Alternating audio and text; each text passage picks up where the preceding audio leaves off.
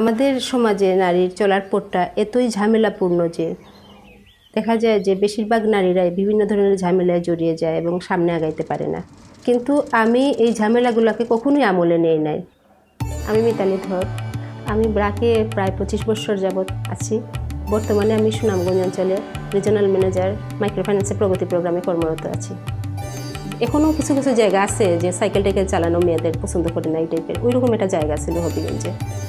ছেলেগুলো তাকায় তাকায় আমার দিকে হাসতো, কি একটা অদ্ভুত মানুষ দেখছে মোটরসাইকেল চালাইয়া যায় এইরকম। তো ওরা খুব ঠাট্টা করতো, মাঝে মাঝে খুব খারাপ লাগতো। আপনারা যদি কখনো কোনো ধরনের সমস্যা হয়, নতুন আসছেন, হয়তো ফিল্ডে কোনো সমস্যা হতে পারে বা কী ধরনের, এটার সাথে সাথে আপনারা ম্যানেজমেন্টে জানাবেন, কোনো সময় হতাশ হবেন না।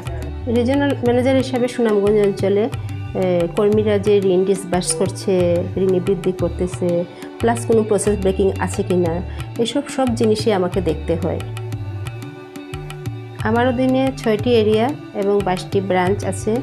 এখানে মোট প্রায় 70 জন কর্মী কাজ করে থাকে। তাছাড়া হেড অফিসের সাথে আমার সবসময় যোগাযোগ রাখতে হয় এবং এই হেড অফিসের সিদ্ধান্তগুলো আমার ফিল্ডে বাস্তবায়নের জন্য পদক্ষেপ নিতে হয় এবং সব কাজ সঠিকভাবে হয় কি না এই জন্য আমার ফিল্ডে যাই ফলো আপ করতে হয়।